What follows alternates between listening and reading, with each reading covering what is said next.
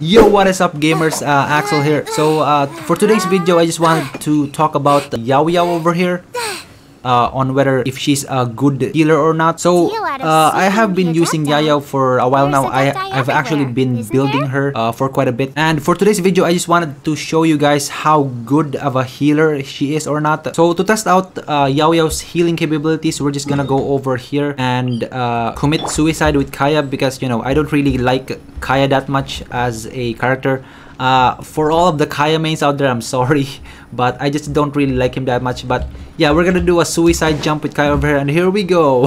That was unexpected. Alright, so now Kaya is dead. We're gonna revive him back with this fried egg or whatever it's called, and we're gonna test out Yao Yao's healing capabilities on how good it is. So yeah. Alright, so first we use Yao Yao's skill and we switch to Kaya. Let's see how much this heals Kaya.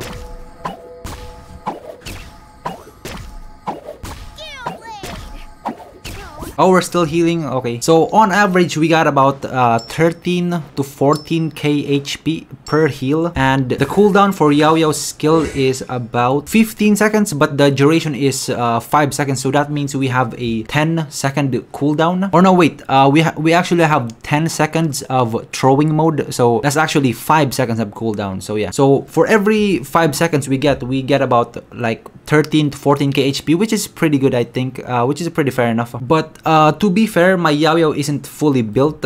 As you guys can see over here, my Yao Yao is only at level 68.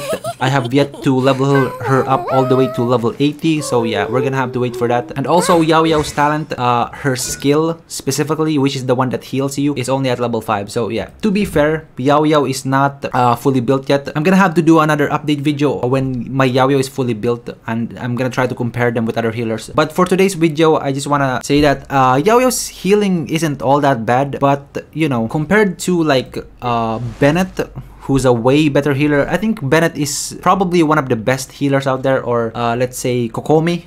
Yeah, I would go even I would go even far as to say that Kokomi is a better healer, but I have yet to find that out because, you know, I don't have Yao Yao fully built yet. But yeah, I think Yao Yao overall is she's a pretty decent healer, but you know, not the best. I would still consider Bennett as, you know, being the best healer there is, and he does not only heal you, he also buffs you, so yeah, that's also good. But yeah, overall I think when you fully build Yao Yao, I think she can compete even with Kokomi. So yeah, overall I think Yao Yao is a pretty decent healer, not the best, but not the worst as well.